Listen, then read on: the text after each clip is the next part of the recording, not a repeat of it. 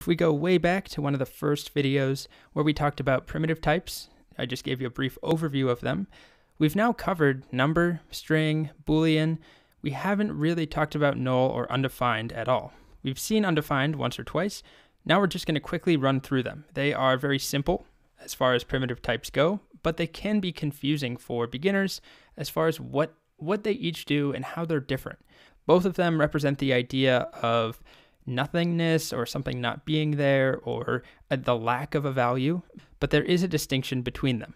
So both are primitives and we can just type them in the browser, in the console, null, undefined. We could make a variable and set it explicitly to them if we wanted to, but let's talk about the main difference.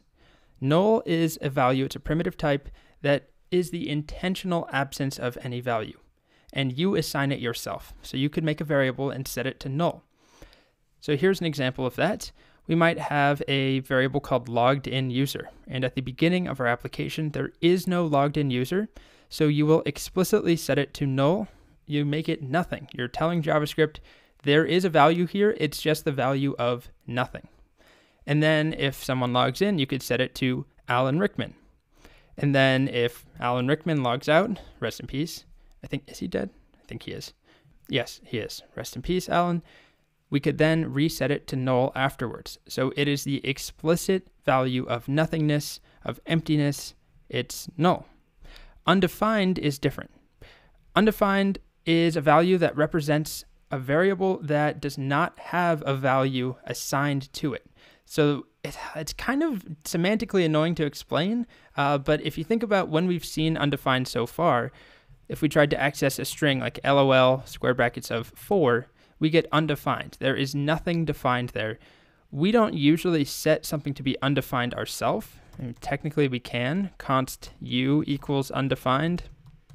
If we look at u, it's undefined. Normally though, undefined is a value we get back from JavaScript. Like if we initialize a variable, let color, but we don't give it a value. So we declare it, we don't initialize it. If we look at color, it exists, but the value is undefined. We never defined a value for it. Compare that with something like current user. We could explicitly set that to nothing and then change it later on if needed. So both of them represent kind of similar concepts. So we manually or explicitly assign the value of null to a variable. Again, it's the intentional absence of any value when you want something to be empty. Undefined is not necessarily saying something is intentionally empty. It means that there is no defined value, and it's nuanced, but that is different.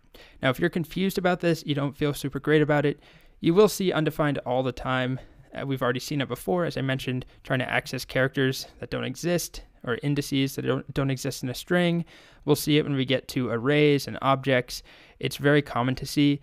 Null is something you yourself use. You set something to null, and it's not totally uncommon, but you won't deal with it as often as you'll see undefined. So don't panic about those, but those are the last two primitive types we had on our list. We've now covered numbers, a lot about strings, a little about booleans, and a little about null and undefined. Next, we're going to Boolean land. We have a lot to talk about as far as adding logic to our applications.